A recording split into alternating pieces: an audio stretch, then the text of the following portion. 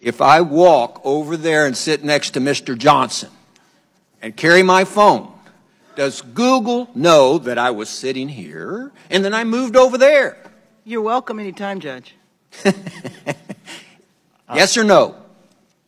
I genuinely don't know without knowing I'm what shocked services. you don't know. Do you or do you not collect identifiers like name, age, and address? Yes or no? If you're creating an account, yes, and using an account, yes. Device identifiers like IP address or IMEI? Depending on the situation, we could be collecting it, yes. Specific search histories when person types something into a search bar? If you have search history turned on, yes. Contents of emails and Google Documents? We store the data, but we don't read or look at your Gmail. But you have access to them?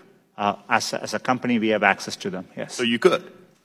Saying you don't or don't. I'm not asking do you or don't. I'm saying you could, though there is a possibility. We have clear established policies on how we would do that data. GPS signals, Wi-Fi signals, Bluetooth beacons?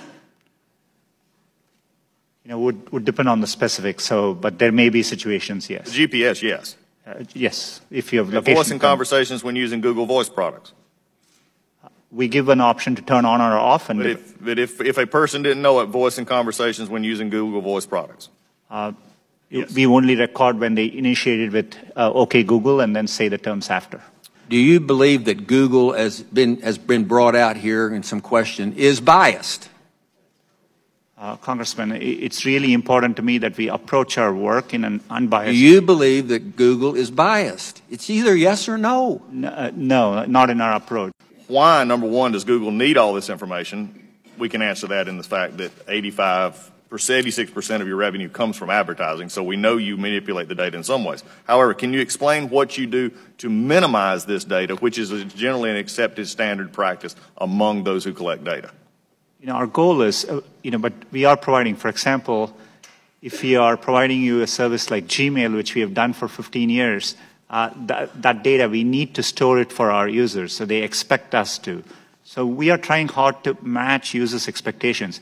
We don't need, our data for advertising, as I said earlier, most of it comes from just the keywords you type. And so, we need minimal data to do advertising. We give you options to turn ads personalization off.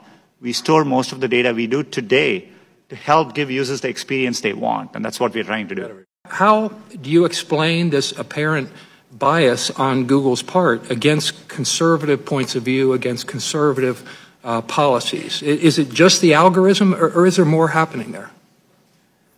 Congressman, I understand the frustration at seeing negative news, and I see it on me, on Google. There are times you can search on Google, and page after page there's negative news which we reflect.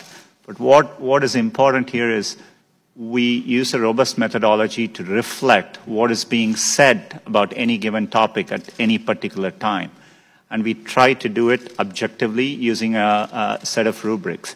It is in our interest to make sure we reflect what's happening out there in the best objective manner possible.